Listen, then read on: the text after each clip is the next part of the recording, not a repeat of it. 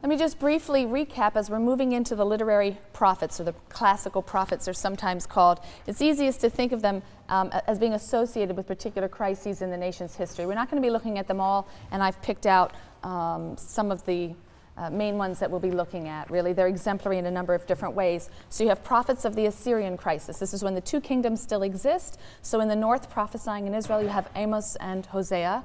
And in the south, you have Isaiah and Micah. So think of those four books together. It'll be easier to note the differences among them if you group them together, and we'll be doing that. Then the prophets of the Babylonian crisis. By this time, the northern kingdom has fallen. We're moving towards the end of the 7th century. The Assyrian Empire has fallen in 612. The prophet Nahum talks about the fall of Assyria. And we move then into the very end of the century and down to the beginning of the 6th century with the destruction of Judah. So prophets associated with that time, particularly Jeremiah, and also Habakkuk. Then we have the prophet of the exile, who is Ezekiel. And then the post-exilic period, or the restoration, when the Israelites are allowed to return to their land. And we have several prophets at that time: Haggai, Zechariah, Joel, and Malachi will be the prophets we'll be looking at briefly. There are 3 long prophetic works, and I have circled those: Isaiah, Jeremiah, and Ezekiel, one associated with each of the 3 crises. So again, another mnemonic for you is to sort of think of them, each associated with each of those major crises. And the rest are all much shorter works. I think Obadiah being the shortest, really just a very, very short work. There's been a long debate over the degree to which these classical or literary prophets were harking back to long-standing Israelite traditions, or constructing norms that would later come to be viewed as long-standing Israelite traditions. Kaufman describes these classical prophets as the standard bearers of the covenant. This is his term. And in his view, they could be seen as conservatives. But by the same token, he says, the new prophecy conceived of ideas that Israelite thought of the earlier time had not conceived. And in this sense, Kaufman argues they are also radical. He describes them as radical conservatives, or conservative radicals. As a result of the radical nature of some of their message, the prophets had to speak with great exaggeration, and you will notice this when you read their writing. Great exaggeration, a lot of dramatic imagery, dramatic features. They denounced the people, they chastised the people, and as a result, they were often scoffed at or even persecuted in return. But eventually the nation would come to enshrine their words in its ancient sacred heritage, which is testimony to the fact that their message must have served a crucial role at some time in the changing political and religious reality. Now, we've already talked about the Deuteronomistic historiosophy and how it developed as an interpretation of the historical catastrophes of 722 and 586. And this interpretation made it possible for Israelites to accept the reality of the defeat of the nation, the defeat of Israel, without at the same time losing faith in God. The defeat of Israel, the exile of the nation, was not to be taken as evidence that God was not the one supreme Lord of history, or that God was a faithless God who would abandon his covenant and his people. The defeat and the exile were interpreted to affirm precisely the opposite. God, as the universal God, could use other nations as his tool. He could use these nations to execute judgment on his people, and he did this in an act of faithfulness, ultimately, faithful to his covenant, which promised punishment and chastisement for the sins of the people, the sins of idolatry. The classical literary prophets, Isaiah, Jeremiah, Ezekiel, and the 12 minor prophets, follow the basic thrust of this interpretation of events. They agree that the defeat and the exile are evidence rather than disproof of God's universal sovereignty, and they agree that they are God's just punishment for sin. But they're going to differ from the Deuteronomist in 2 significant ways. First, they're going to differ in their identification of that sin. For the prophets, it isn't just idolatry for which Israel is punished, although that's important too. And second of all, they're going to differ in their emphasis on a future restoration and a glory, a message that we don't find in the Deuteronomistic historian. The individual books of the prophets are really arranged according to 2 principles, interacting principles: size and chronology. So you have the first 3 books are the very large prophetic books: Isaiah, Jeremiah, and Ezekiel in chronological order of the 3 crises we've outlined here. And then you have the minor prophets. And the minor prophets, again, are in roughly chronological order, although book size also plays a bit of a role in arranging these materials. And that was very common in the ancient world for size to determine the order of books in a corpus. We are not going to be following the order of the canon because it does jump around chronologically, first with the 3 large books and then going back and having some of the smaller books of earlier prophets. We're going to be looking at them in chronological order. We're going to be looking at them against the backdrop of the historical crisis to which they're responding. So we're going to begin with the first of the literary prophets, even though it's not the first in the order of the Bible, and that is Amos. And Amos preached during a relatively stable period of time. This was in the northern kingdom. It was around 750 under the reign of Jeroboam II, not the first. And this is at a time before the Assyrian threat is becoming very apparent. And Assyria's empire-building ambitions, before those are becoming very apparent. There are many passages that suggest that Amos was an ordinary shepherd. He came from a small town about 10 miles south of Jerusalem, so he came from the southern kingdom to prophesy in the northern kingdom. He was called to Bethel, which was one of the royal sanctuaries in the northern kingdom, to deliver his prophecies.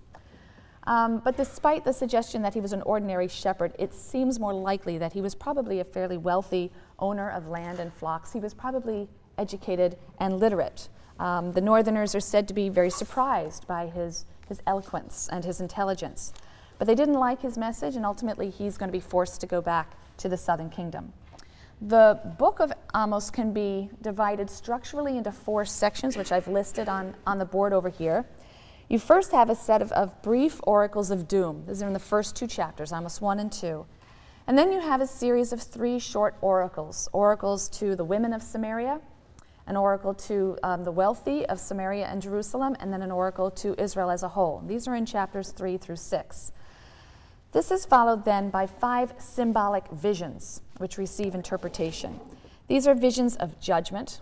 First, locusts, then a fire, then a plumb line that one uses in building a building, a basket of fruit, and then a vision of God standing by the altar at Bethel. This happens chapters 7 through 9, about verse 8 and 9.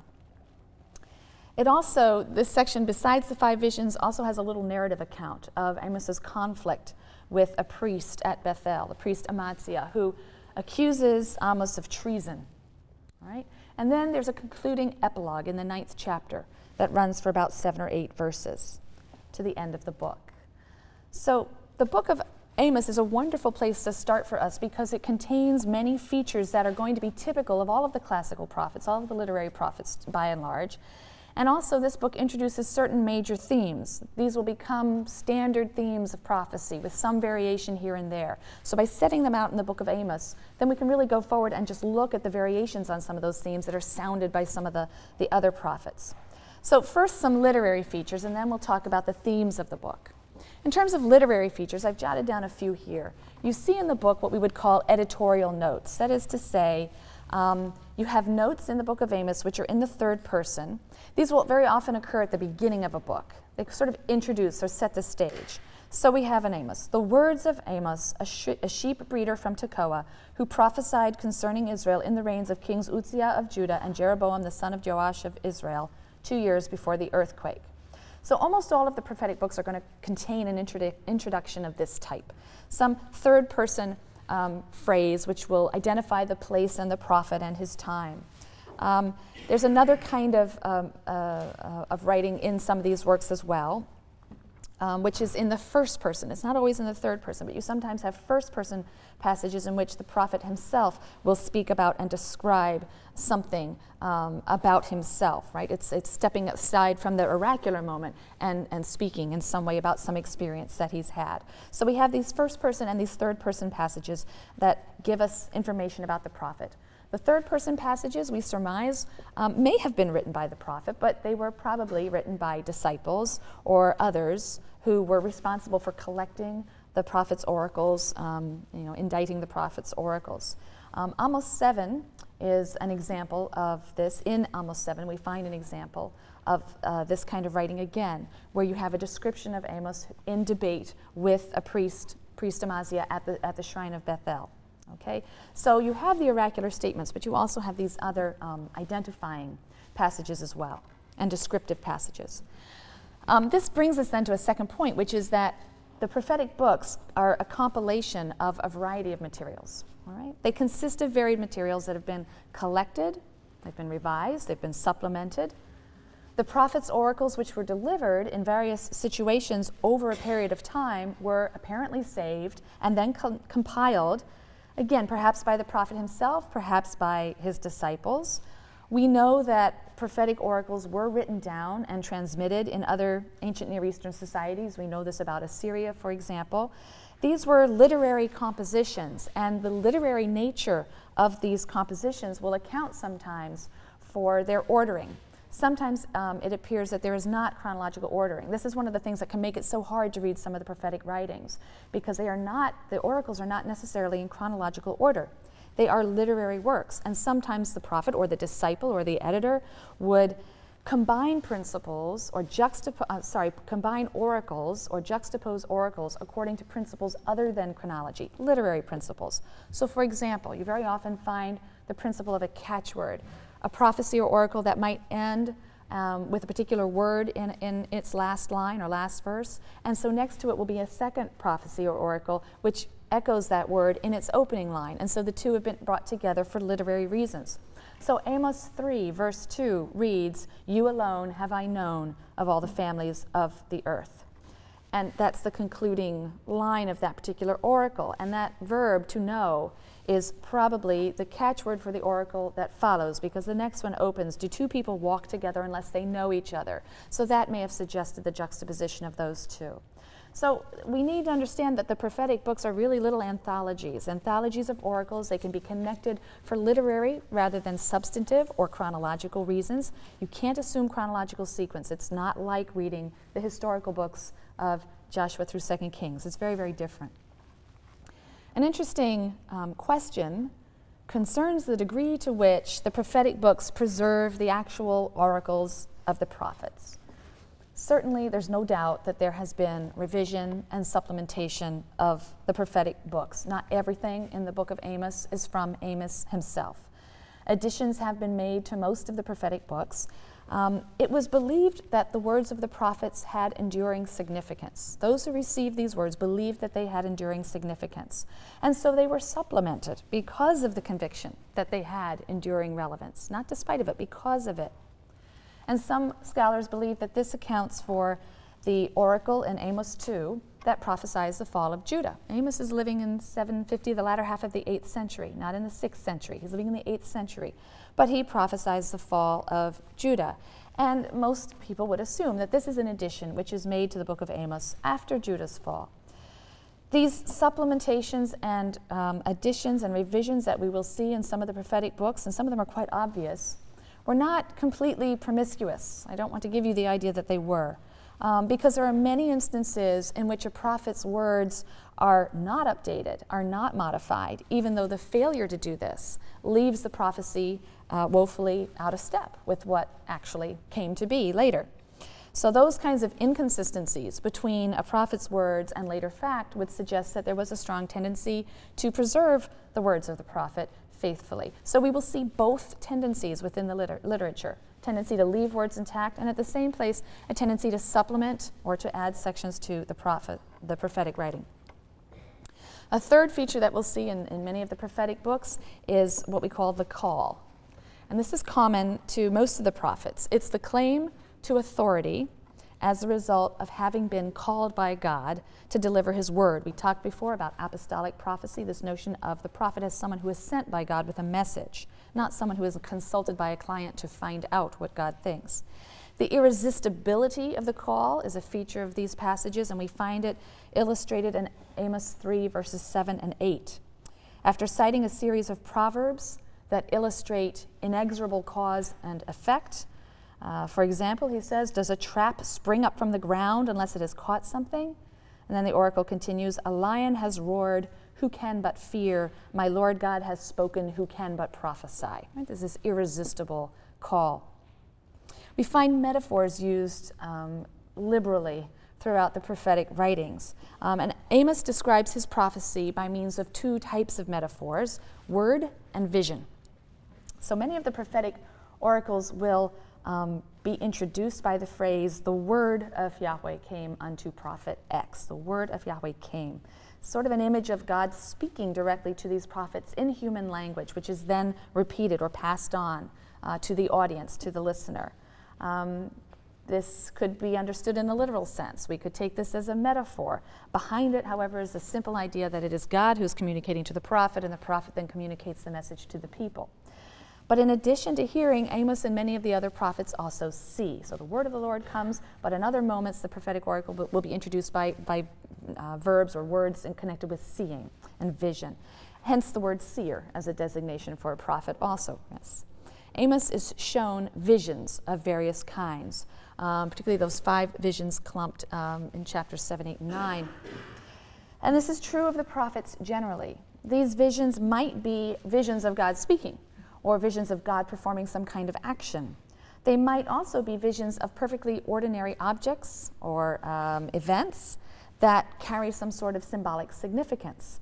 So we have 5 visions in Amos in chapters 7 through 9, and some of them are visions of ordinary objects, but those objects have some special coded meaning or symbolic significance for Israel. And then we have visions of extraordinary things as well.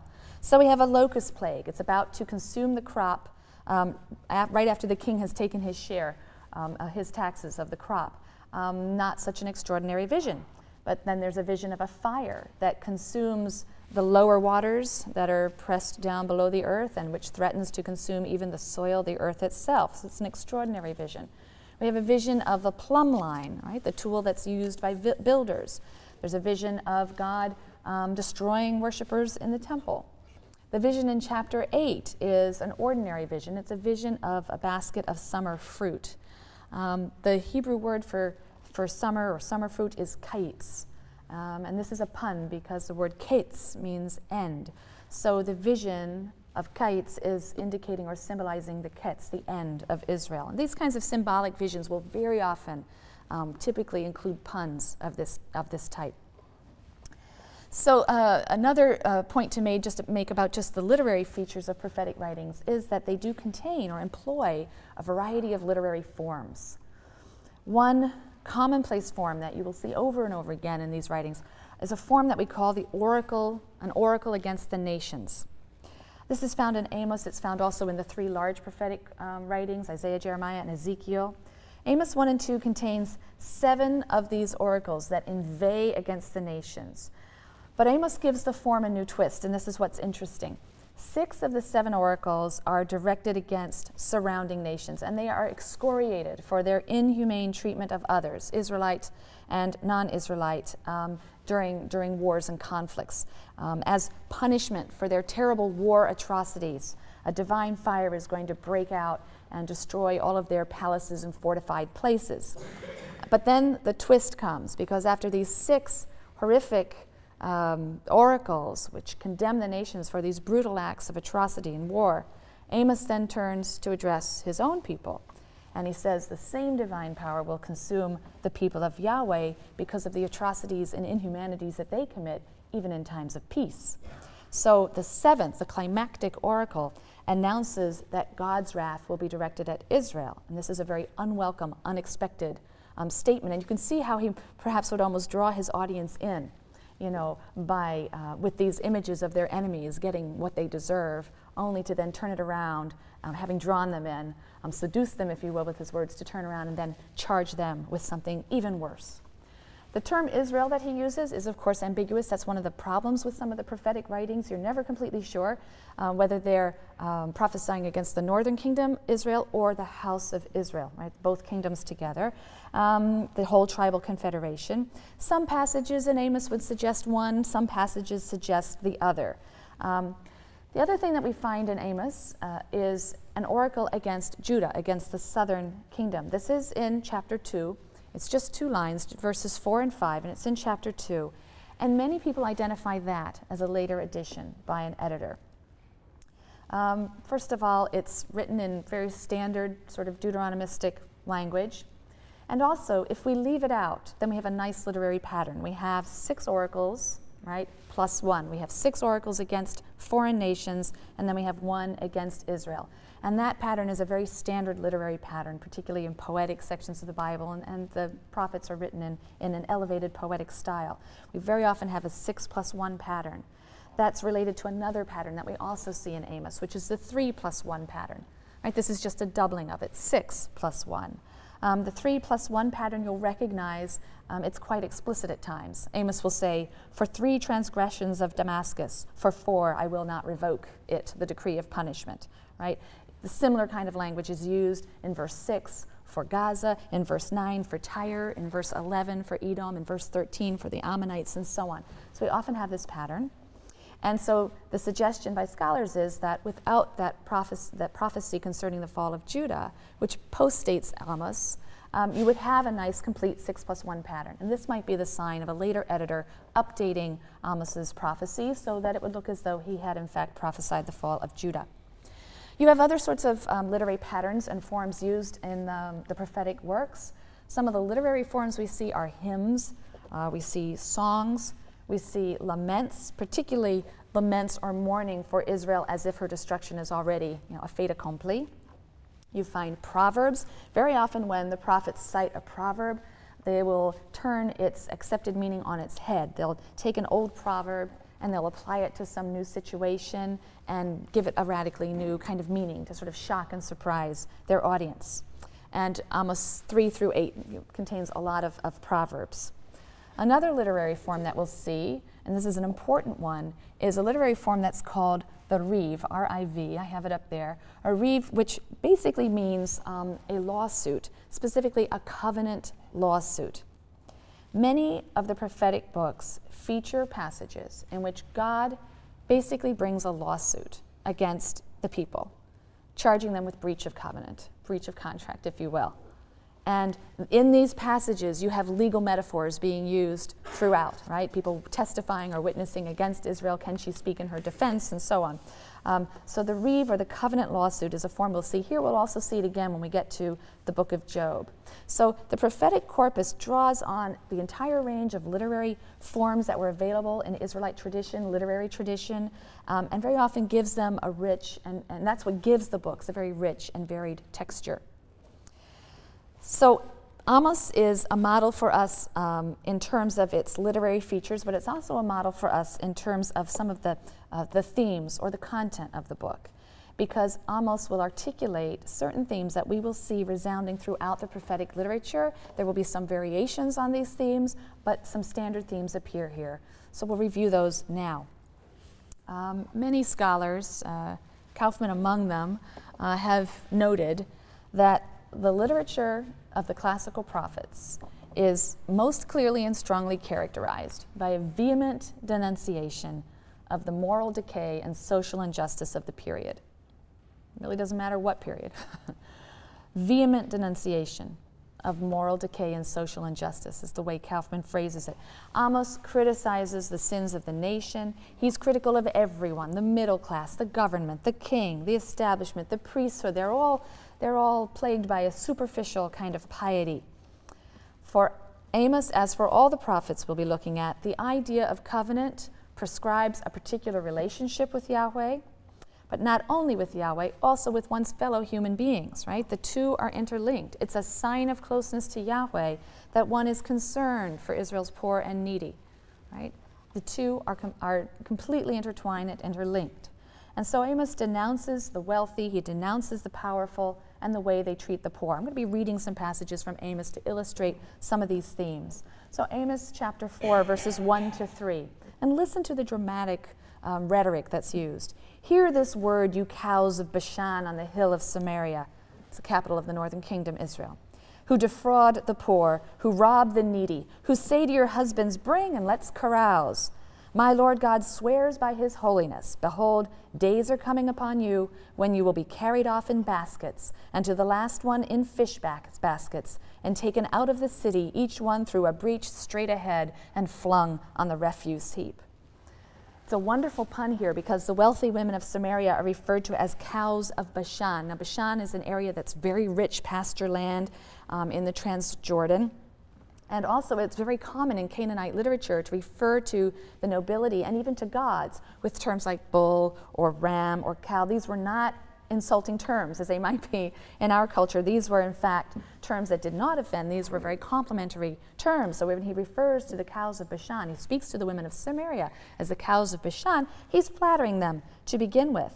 But the pun is quite wonderful because these women are going to end up like fat cows, as slabs of meat in the butcher's basket or in the fish basket, which is flung out on the refuse heap once it's spoiled, right? So he takes that term, cows of Bashan, and leads it to this horrendous end.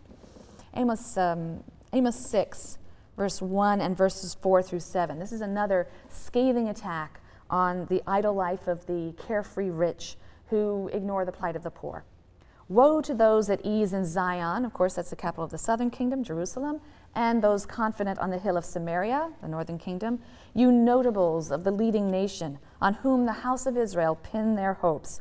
They lie on ivory beds, lolling on their couches, feasting on lambs from the flock and on calves from the stalls. They hum snatches of song to the tune of the lute. They account themselves musicians like David. They drink straight from the wine bowls and anoint themselves with the choicest oils.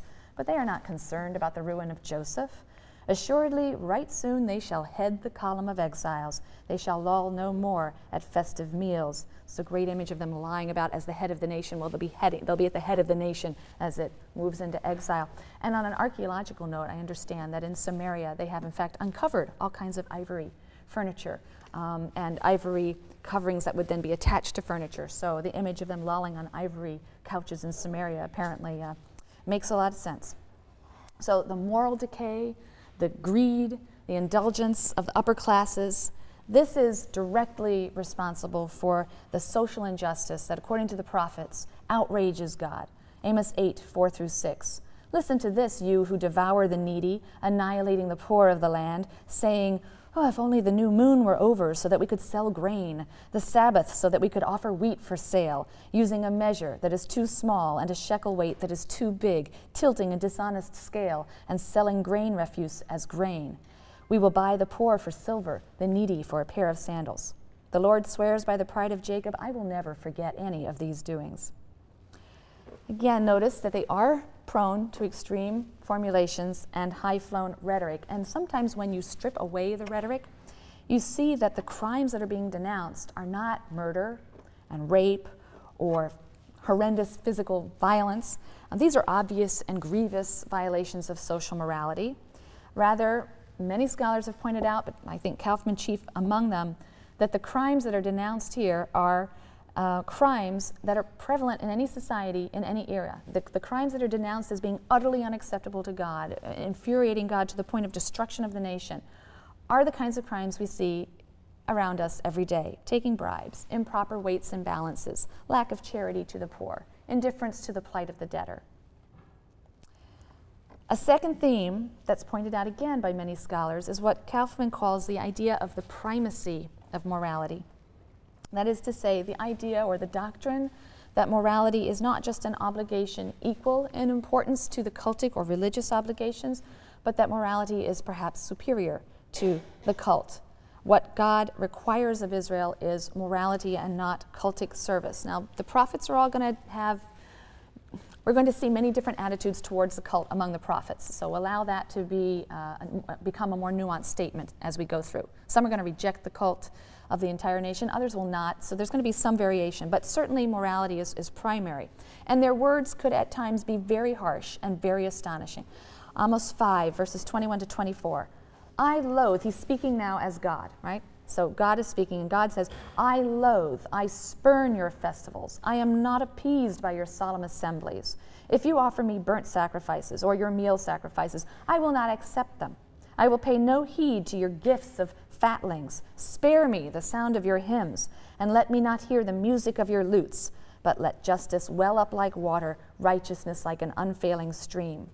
This is an attack on empty piety, on the performance of rituals without any meaning, perhaps, behind that performance, or in accompaniment to social injustice, right? That the two can't happen at the same time. And that's a theme that is sounded repeatedly throughout prophetic literature. So for Amos and for all the prophets, injustice is sacrilege. The ideals of the covenant are of utmost importance, right? That's why they are called the standard bearers of the covenant, harking back to the covenant obligations. And without the ideals of the covenant, the fulfillment of cultic and ritual obligations in and of itself is a farce, right? That's not to say that they would be rejected were Israel to be upholding the covenant. So this rejection of the cult depends, of course, on a caricature of cultic and ritual performance, right? The prophets caricature it as meaningless. They caricature it as unconcerned with ethics or with the ideals of justice and righteousness. But internal cultural conflicts often do involve the caricaturing or the ridiculing of an opponent's beliefs or practices. But for some of the prophets, the rejection of the cult was quite radical. That's an idea that's not yet really fully formed in Amos. We're going to see, again, that some of the prophets will reject the cult of the nation, not just the cult of the wicked, but everyone. Even if performed properly and by righteous persons, there will be one or two prophets who believe the cult has no inherent value or no absolute value for God. In some sense, this is a view that we've already encountered in sources devoted to the cult, even in a source like P, the priestly material.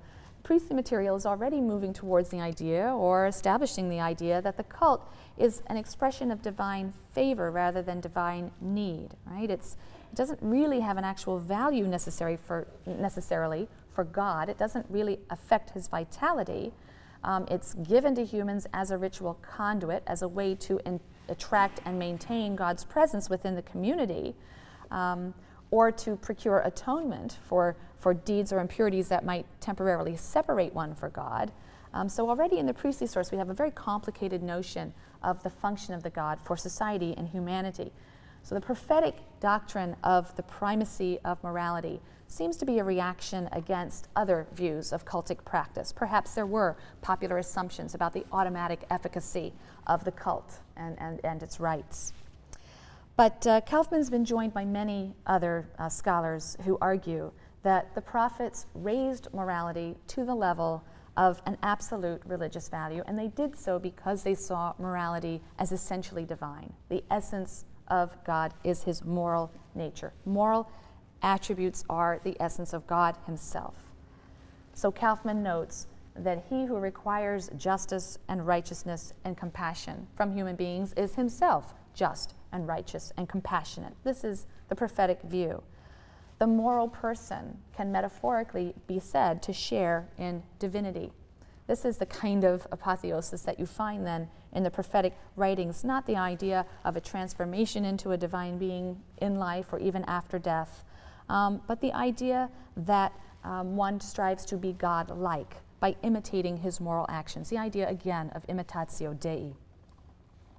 A third feature of the prophetic writings, this is again underscored by Kaufman, but also many other scholars, and that is the prophets' view of history, their particular view of history. Their interpretation of the catastrophic events of 722 and 586. It's an interpretation that centers on their elevation of morality, because the prophets insisted that morality was a decisive, if not the decisive factor in the nation's history, right? Israel's acceptance of God's covenant placed certain religious and moral demands on her. Now, in the Deuteronomistic view that we've talked about, one sin is singled out as being historically decisive for the nation. Other sins are punished, absolutely, but only one is singled out as being historically decisive for the nation, and that's the sin of idolatry, particularly the idolatry of the royal house. So the Deuteronomistic historian presents the tragic history of the two kingdoms as essentially a sequence of idolatrous aberrations, which were followed by punishment, and this cycle continued until finally there had to be complete destruction. While it's certainly true that moral sins and other religious sins in Israel were punishable in the Deuteronomist view, it's really only the worship of other gods that brings about national collapse, national exile. And that view is exemplified in 2 Kings chapter 17, which I read to you. It doesn't mention moral sins as leading to the collapse of the state. It harps on idolatry. Idolatry was what provoked God to drive the nation into exile. The view of the classical prophets is a little different. Israel's history is determined by moral factors not just religious factors. So the nation is punished not only for idolatry, but for moral failings. And of course, the two are to a large degree intertwined, but the emphasis on the moral is striking in the prophets.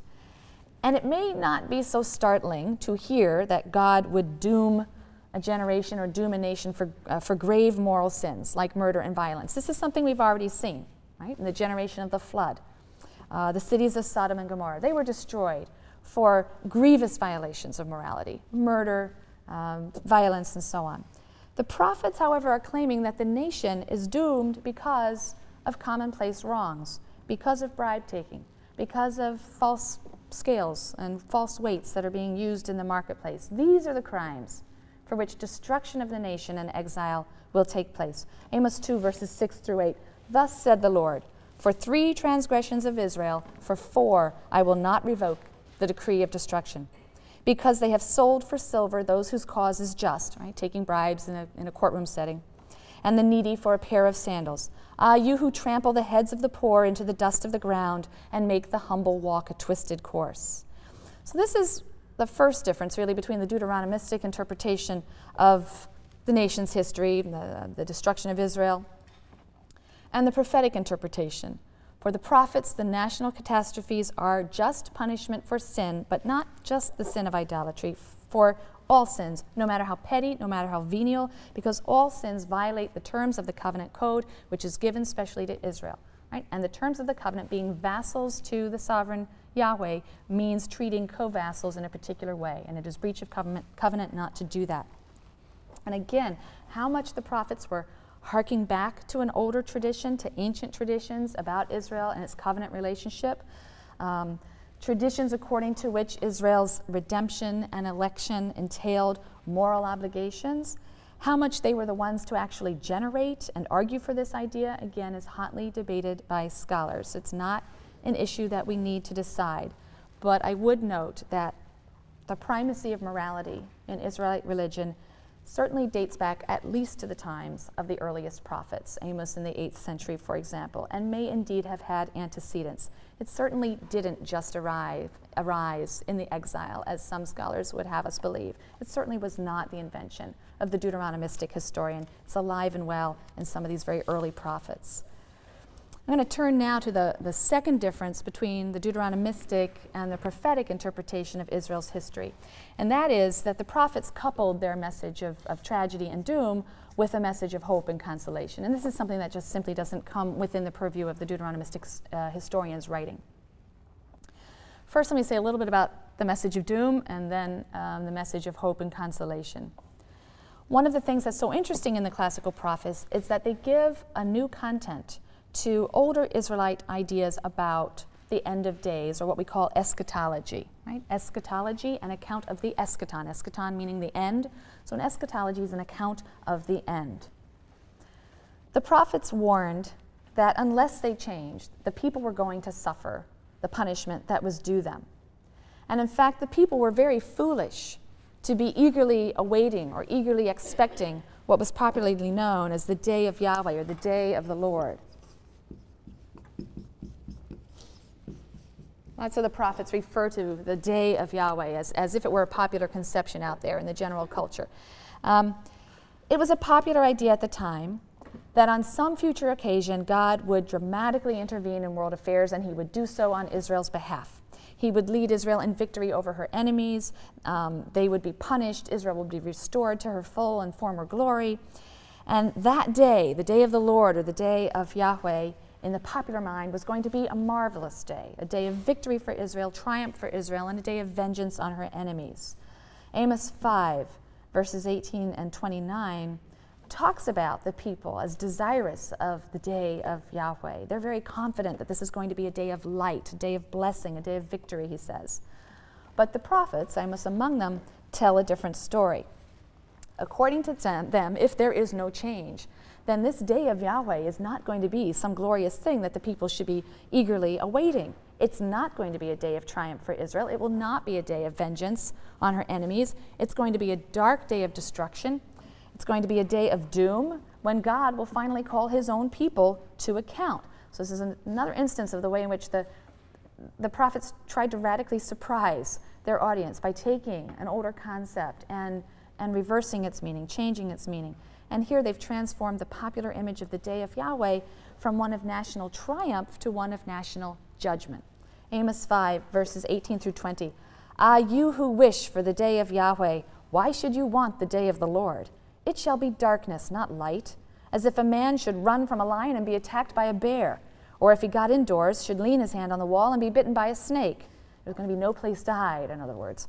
Surely the day of the Lord shall not be light, but darkness, blackest night without a glimmer. Or chapter 8, verses 9 through 12. And in that day, declares my Lord God, I will make the sun set at noon. I will darken the earth on a sunny day. And I will turn your festivals into mourning and all your songs into dirges. I will put sackcloth on all loins and tonsures on every head, mourning rites. I will make it mourn as for an only child, all of it as on a bitter day. So again, at the heart of this idea that the day of Yahweh is being transformed into this day of judgment is the old idea that God is the God of history, right? God can control the destiny of nations. He can control the actions of nations. It's not a new idea. But in the past, or not so much in the past, I suppose, it would have been present to the prophets. The prophets were reacting against a notion that God's involvement with other nations was always undertaken on Israel's behalf. This is the idea they seem to be battling. In other words, they're battling the idea or the assumption that God controlled other nations by exercising judgment on them and punishing them and subjecting them to Israel. And the prophets are challenging this idea.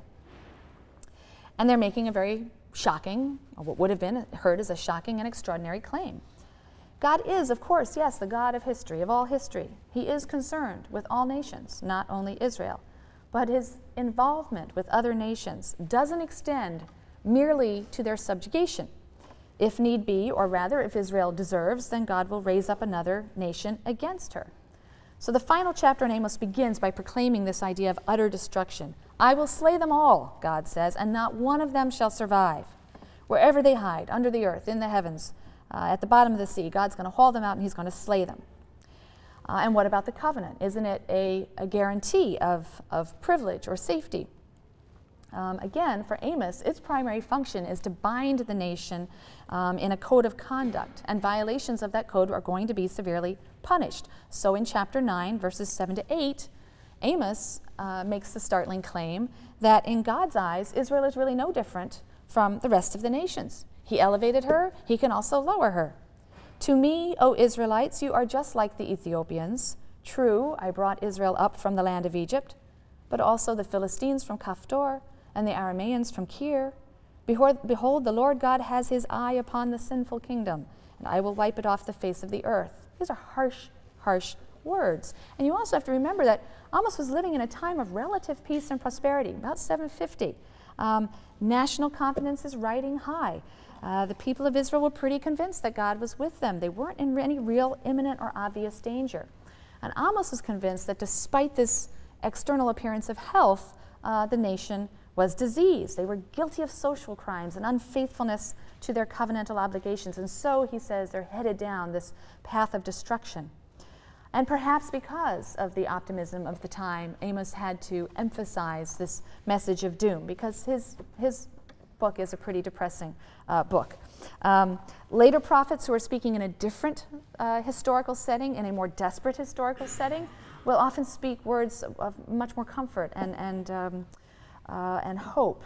But Amos doesn't do this. He does indicate that his purpose is the reformation or the reorientation of the nation. He wants to awaken Israel to the fact that change is needed. Amos 5, verses 14 and 15, seek good and not evil, that you may live, and that the Lord, the God of hosts, may truly be with you, as you think. Right now you think he's with you. He's not. Change, right? So that he will truly be with you. Hate evil and love good, and establish justice in the gate. Perhaps the Lord, the God of hosts, will be gracious to the remnant of Joseph. The perhaps is important, and it's very indicative of Amos's fatalism. This is very much a fatalistic book. The overriding theme of Amos's message is that punishment is inevitable. It's pretty much inevitable. And this is one of the reasons that most scholars believe that the final verses of the book, verses like halfway through 8 down to 15, are a later addition by an editor. It's an epilogue, and it was likely added in order to relieve the gloom and the pessimism and the fatalism of the prophet's message. Because in these verses, Amos does an almost complete about-face. We've just finished 9 of the first half of verse 8 in chapter 9. So 9:8a. You have this oracle of complete and devastating judgment. Behold, the Lord God has his eye upon the sinful kingdom. I will wipe it off the face of the earth. But then the second half of the verse, and the beginning of this epilogue that's been added, immediately dilutes this. But I will not wholly wipe out the house of Jacob, declares the Lord. It seems that an editor has qualified this last oracle of doom, was desired to qualify this last oracle of doom.